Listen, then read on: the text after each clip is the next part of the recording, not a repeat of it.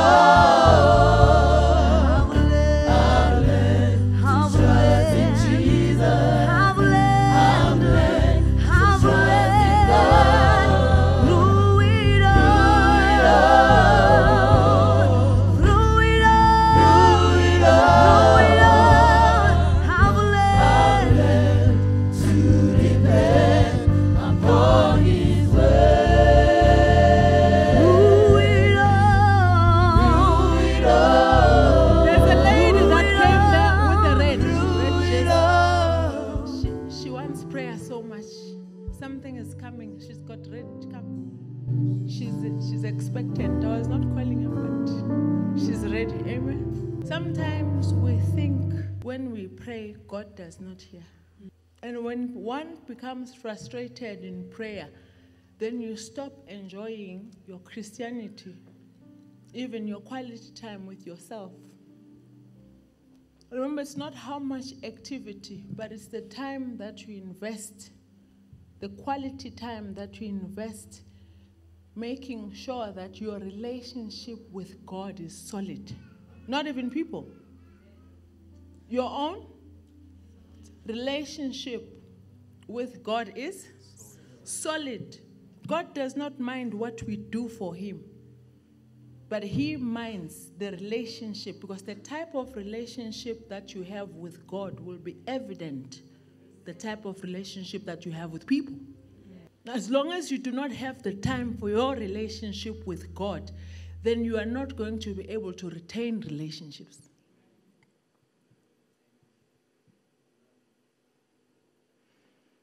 I am looking at Naomi. I'm looking at Ruth.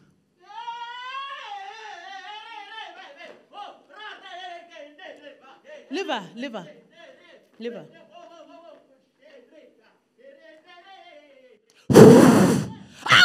Out! In Jesus' name, you're back on the floor. Out! So if you do not invest your quality time, God does not mind what we do for him, but he minds the quality time that we individually, because that's where the fruit is. Christianity is personal. It's not a group. Now you must cultivate the time to have quality time. I know you are praying for something, but this week is going to happen. You must have quality time with God. Tell neighbor, God does not mind what we do for him. He minds what you do with your time. Because if you don't spend time with God, forget about the life you're trying to pray for, because it's waiting for your relationship with God. We should be in good standing personally with God so that he can trust you with what you are asking for. I am looking at Naomi. I'm looking at Ruth. I'm looking at Oprah. You see the people that were lying here, the three. One is Naomi, one is Ruth, one is Oprah. But the difference amongst them is the relationship that each one of them has with God. If you want to be exclusive in the things of the Spirit, spend time with God, not people. Because if you don't have time to spend with God, then your attitude will not change. Now, your attitude, it determines your altitude, financially, physically, relationship, every area of your life, how high you will go, the attitude towards God. Now, when you hear Jesus, what comes to your mind? Now, we get so accustomed, we can't even get to where God wants us to be because we have limited ourselves with what we think we know. But God says, I want somebody who is thirsty, who is not going to have alternatives, who has reached a cul-de-sac, who's going to tell God, if you do not come through for me, bazonghleka. I have no other option. That's what he's saying, the pastor. No option. Ruth had no reason sticking around Naomi. She could have gone and did her own. Yes. But Oprah left the grace.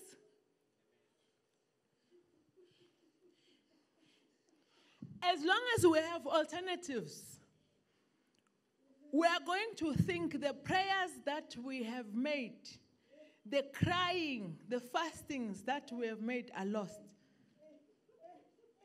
And when somebody starts getting frustrated, they lose focus. Yes.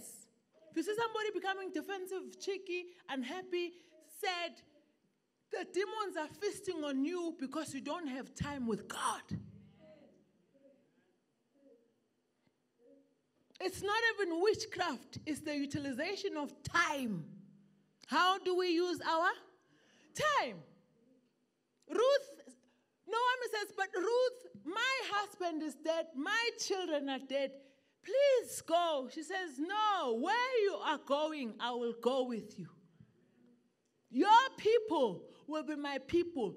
For you to have a revelation of your destination, what is your end? You must have quality time with who? God. How do you have quality time with God? You spend time with you. We are very good at giving time to other people, but we don't give ourselves time. Now, if you don't have time to pray, time to fast, time to thank God, time to notice the things that God has done, what you have, what money can't buy. That's where the wealth is. Having people that love you. Having things that no money can buy. Having the peace. But it doesn't just come. Discouragement is a spirit. It sits under a week and a two-piece and it hides. Tell neighbor. Sits under nice makeup. But if somebody is discouraged, the first thing they stop doing is praying. Sits under from mukuku to a double story and it hides there. Because it's a spirit. Now, if you don't have time to say, thank you, Lord, I count my blessings one by one. Some of the things like health, no money. Some of the things like parenting, no money. Some of the things like having an address to belong somewhere. And you find people who are still petty. No, it's because you don't pray. Tell them, ukwata kanje ukuthi awuthandazi. Umona kanje yini ukuthi? Inhliziyo encane yini? Those are omnion signs to tell you, hey, there is a relationship that is neglected. He's still God. He's still the same God. Find a way of worshiping God for who He is in your life on your own and trust Him. On your own. Now we want to be solid. When you're a solid Christian, we're talking solid, thick foundation. Your skin is in the game. You tell God, if you don't come through, they're going to laugh at me. They're going to laugh at me. I don't have any other alternative. That's why Ruth says, wherever you go, Noam, I'll go with, even if it doesn't make sense. Now, Ruth had the revelation of what God had for him through Noam. It is Women's Month. Do you know who your Noam is?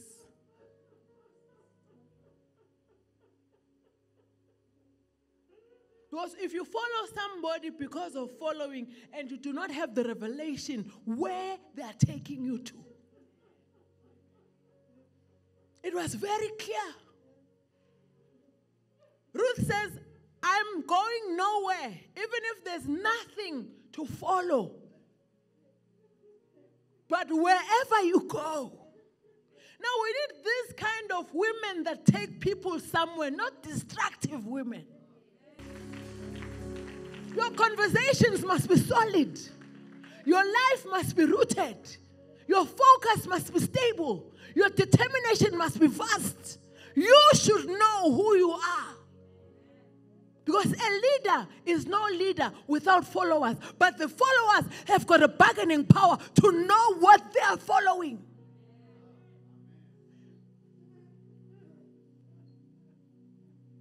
That needs self-leadership before you look at other people. Now, do you know? Happy Women's Month. Do you know who your Naomi is?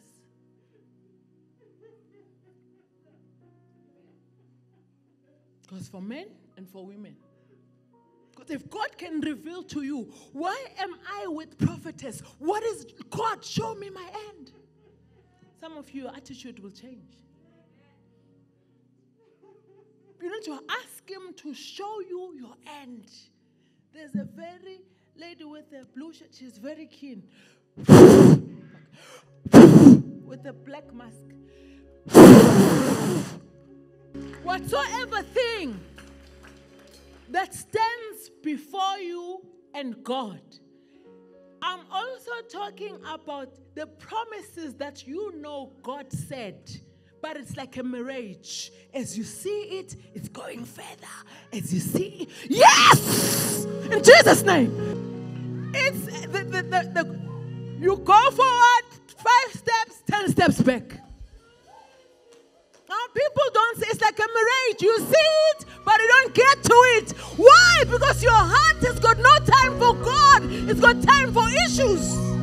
Issues that are not beneficial to anyone. Why can we not focus and worship God? Lord, we want more of you. More of you in our businesses. More of you in our calling. More of you in our academic works. Whatever thing that we touch, Lord. I want to know who is my Naomi. I want to know, where should I stay? Whom should I follow? I want to know who will help me to look further than what I'm looking at.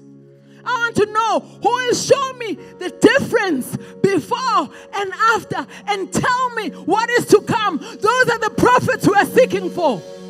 And they're still here. God God is still trying to find somebody to use. Yes! Yes! You're still here. He's just looking for one. He's still looking. He says he's gone. He's opened churches. He's got so many people. But he's looking for uniqueness. For power. The power of God that will separate men from God. The power of God that will make the Holy Spirit flow. The power of God that will break every yoke. I'm talking about the living God. Your situation will change if it has not changed already. But I thank you for each and every soul that is here. People who are here want assurance. As long as I am breathing, I will choose you. I will be your Naomi. But unfortunately, I can't choose my Ruth. It will be revealed to Ruth. Where I will not only lead you to spirituality, but expansion, wealth, knowledge of God, wisdom of God, contentment, fulfillment. Now these things don't just happen. That is why when Ruth made up her mind to follow Naomi, Naomi first told her, you must wait. Bring him here. You must wait for Boaz to call you. You must wait because there are women who are saying, I'm done with relationships. God is going to give you a second chance. There are women who are crying. There are women who have experienced, I don't even want to explain it. Leave him, it's fine. Leave him down, sure. It's fine. There are women here who have been crying, not only for business, for work, but you lose hope in yourself and your confidence is tarnished because you have never experienced how it feels to be loved. You are always giving out. Now God comes and he says, Naomi and Ruth, Naomi says, there are ways of talking to this Boaz. Boaz is not only a partner. Boaz can be a business. Boaz can be a calling. Yes, it's happening. Let loose.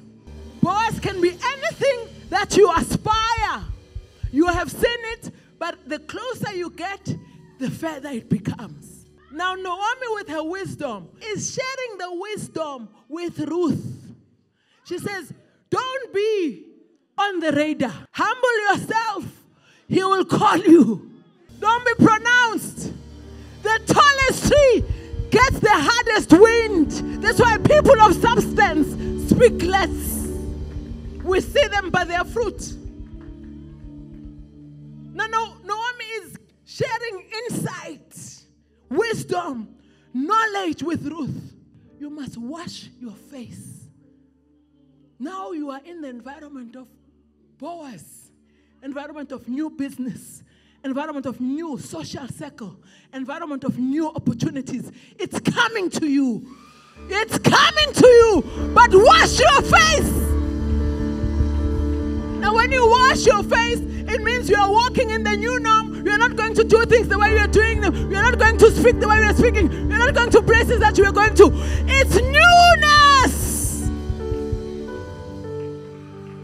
Wash your face. Anything that is of the past, let it step aside. Wash it, wash it, wash it, wash it. Something new is coming.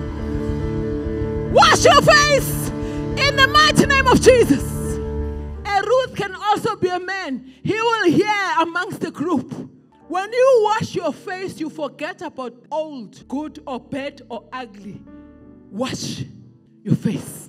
Not only that, Naomi is asking Ruth, Ruth, please, don't only wash your face, anoint your garment. Garment is not Kadushi, it's not Louis Vuitton, it's not fashion, it's not how we look, it's the attitude. Ruth, you are getting into a new space. Change your attitude. Because you are very good with dealing with external. That's not the external. What she is asking her, khohlwa okudlulile, shintshe attitude. That's how you anoint your garment. This thing is coming to you because it's your time. But let not your attitude hinder your altitude. If you receive anything that you are not prepared for, you'll abuse it.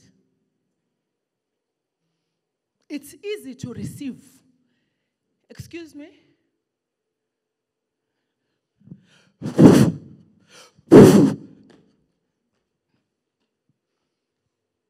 Out! Out in Jesus' name. If you receive anything that you are not prepared for, including anointing, if you are not ready, because things are going to happen. Tell neighbor, 9 is the 9th month we are birthing big things. So we only have 1 week. You're back on the floor. We only have 1 week to find closure in our pending issues. The 9th month we will be giving birth, September. All the things that were written in diaries, all the things that were thought and not spoken about, all the aspirations, September. But only to those who have washed and also anointed their garments. Help him, please. You understand? Only those washed the face. I'm not talking about my past. I'm not bitter. I'm not angry. I don't have jealous. I don't have complications. I don't think I'm better. Look, oh my God. There's a lady there. She's wearing a mask. Last row. God, give her. In Jesus' name. In the mighty name of Jesus. When your face is washed, it means you are only left with optimism, positivity, focus. You got no time to entertain any petty issues because you have seen the greatness of God. Now, if you don't wash your face, you can pray. You have not. We are not talking about color mind here. We're not talking about foundation. We're not talking about eyelashes. We're talking about the issue of the heart and the condition of the mind. You have wiped your hard drive. You are new. You only think the thoughts of God. You only say what God speaks. You only talk about the goodness. If you want to progress, you wash your face of the things that don't edify you. We have to be solid Christians. Solid meaning worryless.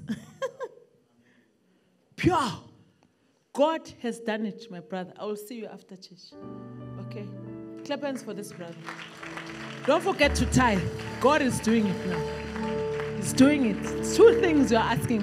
Where are the ashes?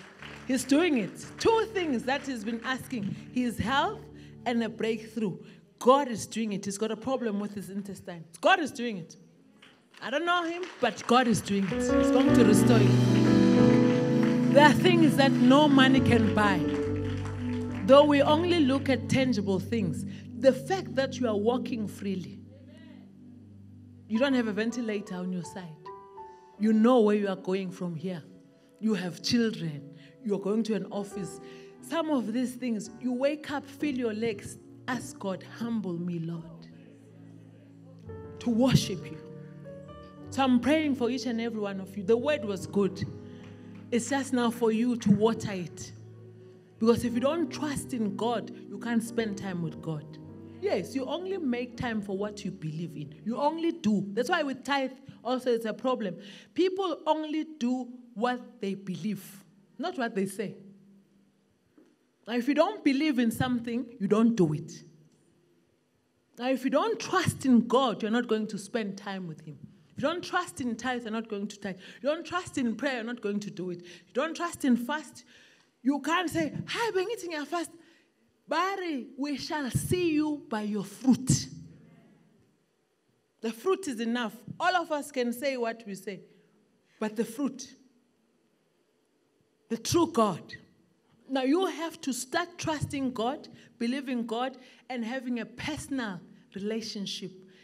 If the day goes by without opening the Bible, please ask God to give you a running time so that you remember. It's a problem. Because the devil, did you hear the scripture? Is waiting, seeking whom?